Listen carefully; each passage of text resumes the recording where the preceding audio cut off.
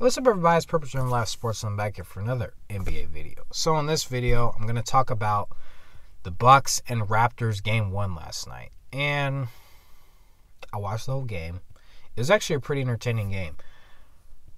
Toronto led for most of the game. There was points when the Bucks did take the lead, especially late in the second half in the fourth quarter. Then the Raptors took the game back. And then after they took the game back, the Bucks went on a 10-0 run to end the game, and then Toronto did not score for the last 3 minutes and 26 seconds of the game.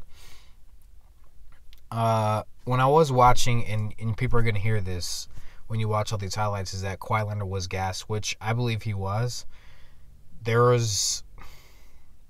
What disappointed me about the game was that, and Kawhi Leonard played 42 minutes out of the 48, that the coach for the Toronto Raptors couldn't find different ways to rest Kawhi Leonard. And I know people are going to be like, well, you're a superstar. You got to be able to play through that.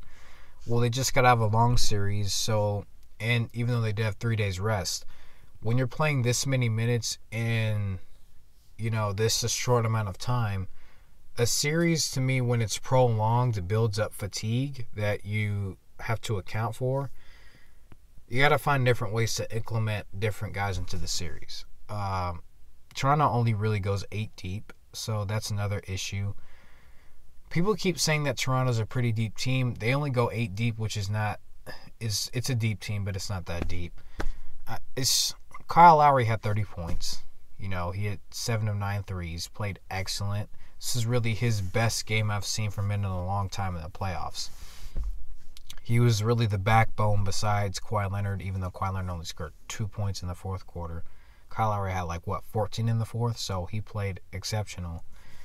Pascal Siakam had ever since, to me, game 2, it's either game 2 or game 3 against Philadelphia, he's been off. More off than on. He's had a couple of games here and there, but he's really been off. I don't know if his confidence is shaken or if there's a hidden injury, but he doesn't look the same as he did, especially in the first round against the Magic. Danny Green played terrible last night. He was 1 for 5 from the field. He missed 2 clutch free throws that would have put them within 3 or 4.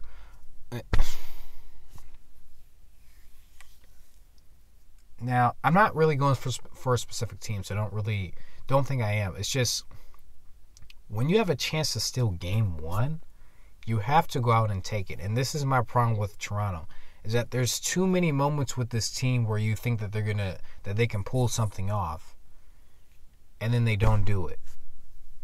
Kyle Lowry playing like he did last night, and you can't get a game win. That's to me, that's a bad sign.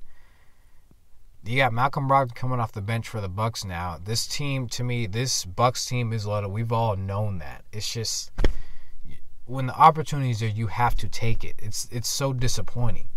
It's just too many times I've seen teams like Toronto just have it in their hands. They had it in their hands, and they just threw it in the trash, flushed it down the toilet, metaphorically speaking.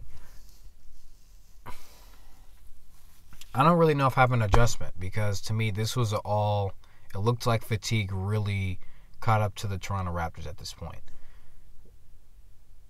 They went 0 for 8 in the last 3 minutes, 26 seconds. 0 for 8. So when people want to say that fatigue is a non-factor, well, you can actually throw that out the window as well, because if it wasn't a non-factor, then how come Milwaukee had the legs to be able to come back and win this game? This to me was all effort in the end for Milwaukee.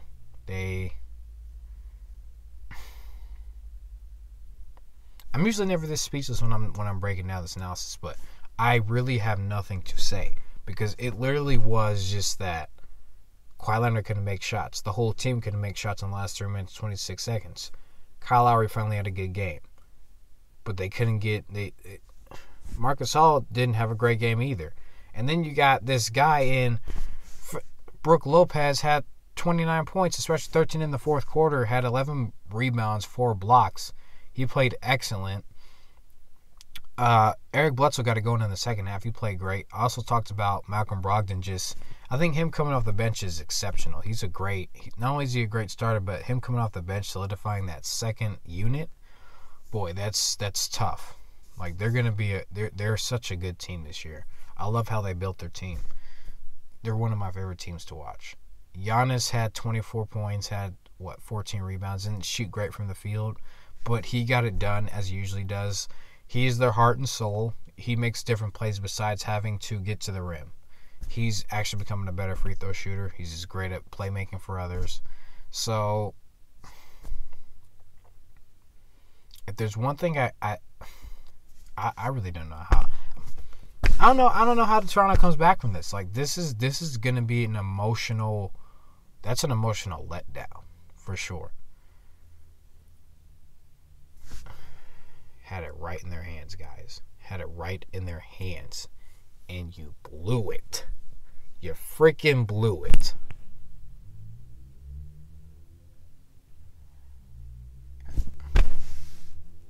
You blew it. You blew it. That's going to do it for this video. This is my analysis, my breakdown on the Toronto and Bucks game. You can't analyze what happened. They shot better from three than Milwaukee did. Right in their hands.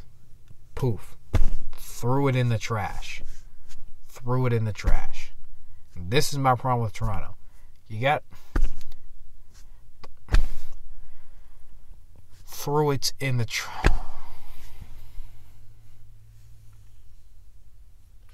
Listen, guys, I'm going to be watching the Warriors game tonight. If you guys see my other video, I talked about the Warriors. I broke down the Warriors and the Kevin Durant asterisk. So, look, this is my breakdown analysis for the Toronto Raptors, Milwaukee Bucks. Listen, after last night, I'm probably going to say Bucks win in 5. I had Bucks in 7.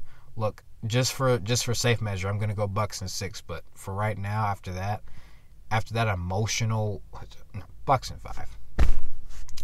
Bucks in 5. Thank you guys for watching this video. This is going to do it for me, and I'll see you guys in the next video.